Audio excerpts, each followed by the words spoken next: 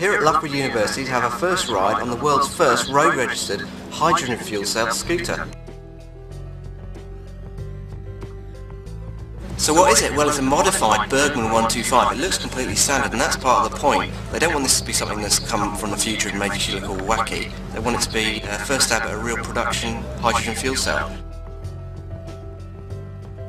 Evolution of 2007's cross-cage motor, but it's got twice the pressure in the fuel tank, which means it can carry twice as much hydrogen, giving it a range of 220 miles. That's 4 times more than battery-only rivals.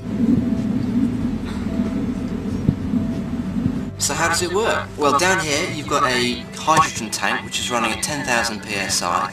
That feeds the fuel cell, which is here under the seat. That generates electricity by reacting hydrogen and oxygen with platinum as a catalyst. That produces electricity and a bit of water. That feeds the battery, and then the battery feeds the motor, which is in the down by the back wheel in the swing arm.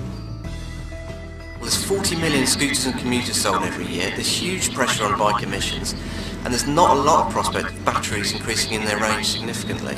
It's a little bit down on power from a petrol 125, but the throttle response is very smooth, and because it's not got lots and lots of big heavy batteries, it's very easy to handle, very light, and doesn't really feel any different to any other scooter you've ridden.